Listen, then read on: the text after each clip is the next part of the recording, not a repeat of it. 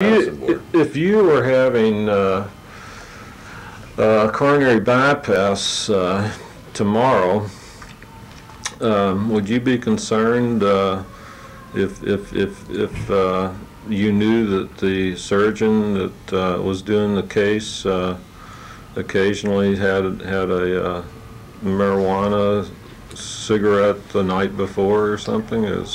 I'd be reassured if he had one the night before. You'd be reassured? I'd be disturbed if he'd had one within 3 hours of opening my chest.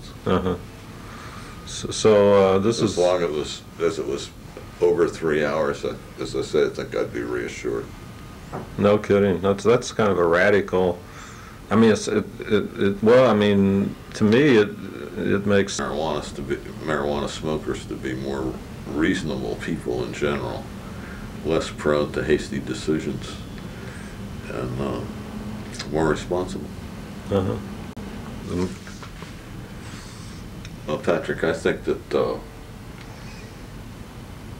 the idea that's behind drug prohibition is so terribly bad and so destructive that it can't go on forever.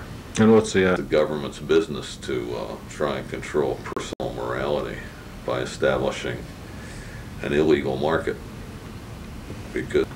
which simply grows and becomes more powerful.